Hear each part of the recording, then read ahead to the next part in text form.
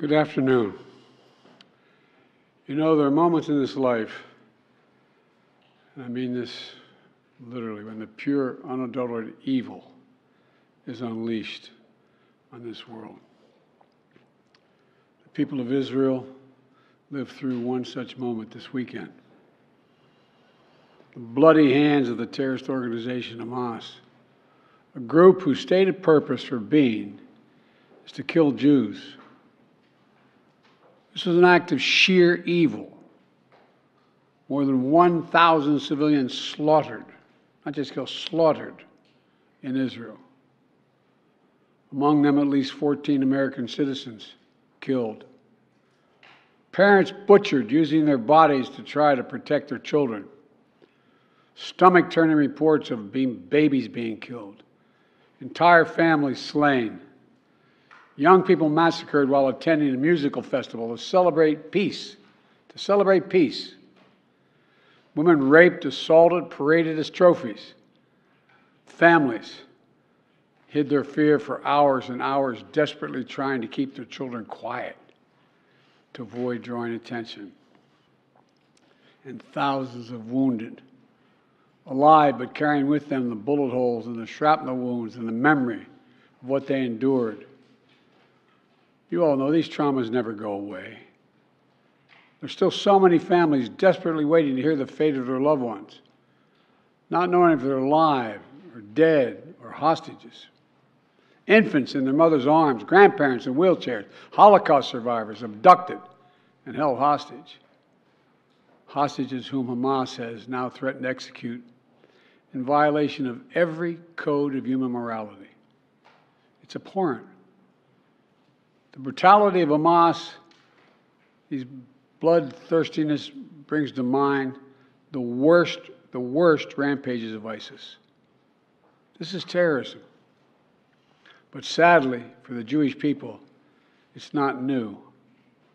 This attack has brought to the surface painful memories and the scars left by a millennia of anti-Semitism and genocide of the Jewish people. So in this moment, we must be crystal clear. We stand with Israel. We stand with Israel. And we will make sure Israel has what it needs to take care of its citizens, defend itself, and respond to this attack. There's no justification for terrorism. There's no excuse. Hamas does not stand for the Palestinian people's right to dignity and self-determination. Its stated purpose is the annihilation of the state of Israel and the murder of Jewish people. They use Palestinian civilians as human shields. Hamas offers nothing but terror and bloodshed with no regard to who pays the price.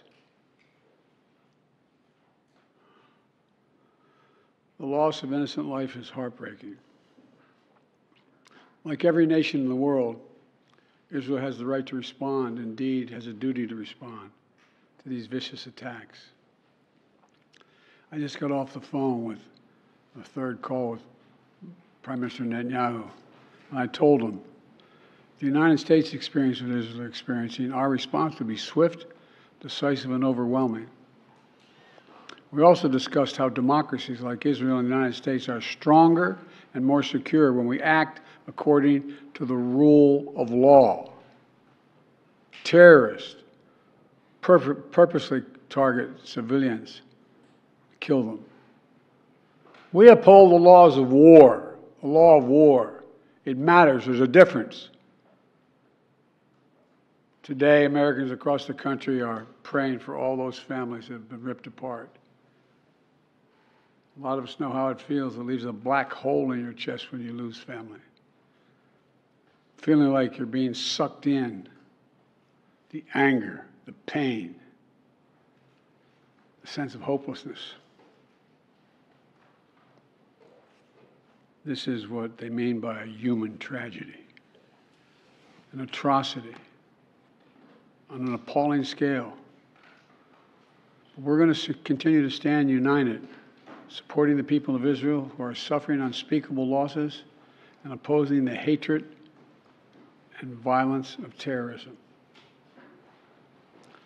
My team has been in near constant communication with our Israeli partners and partners all across the region and the world from the moment this crisis began. We're surging additional military assistance, including ammunition and interceptors, to replenish Iron Dome. We're going to make sure that Israel does not run out of these critical assets to defend its cities and its citizens. My administration has consulted closely with Congress throughout this crisis. And when Congress returns, we're going to ask them to take urgent action to fund the national security requirements of our critical partners. This is not about party or politics. This is about the security of our world, the security of the United States of America. We now know that American citizens are among those being held by Hamas. I've directed my team to share intelligence and deploy additional experts from across the United States government to consult with and advise Israeli counterparts on hostage recovery efforts. Because as president, I have no higher priority than the safety of Americans being held hostage around the world. The United States has also enhanced our military force posture in the region to strengthen our deterrence.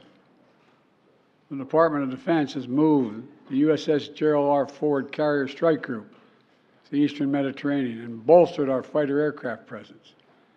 And we stand ready to move in additional assets as needed. Let me say again, to any country, any organization, anyone thinking of taking advantage of this situation, I have one word: don't. Don't. Our hearts may be broken, but our resolve is clear. Yesterday, I also spoke with the leaders of France, Germany, Italy, and UK to discuss the latest developments with our European allies and coordinate our united response. This comes on top of days of steady engagement with partners across the region. We're also taking steps at home.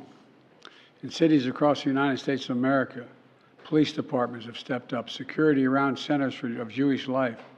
The Department of Homeland Security and the Federal Bureau of Investigation are working closely with state and local law enforcement and Jewish community partners to identify and disrupt any domestic threat that could emerge in connection with these horrific attacks.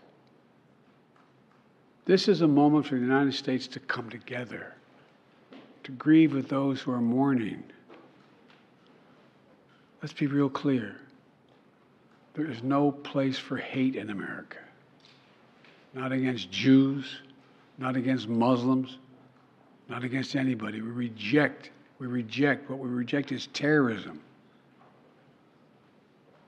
We condemn the indiscriminate evil, just as we've always done.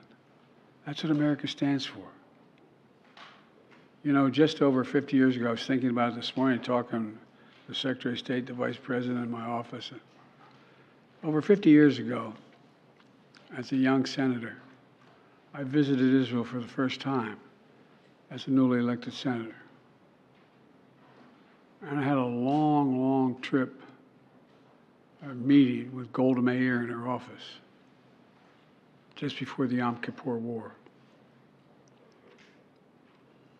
And I guess she could see the consternation on my face as she described what was being faced. They were facing. We walked outside in that sort of hallway outside her office to have some photos. She looked at me all of a sudden and said, "Would you like to have a photograph?" And so I got up and followed her out. We were standing there silent, looking at the press. She could tell, I guess, I was concerned. She leaned over and whispered to me, she said, "Don't worry, Senator Biden. We have a secret rep in here in Israel."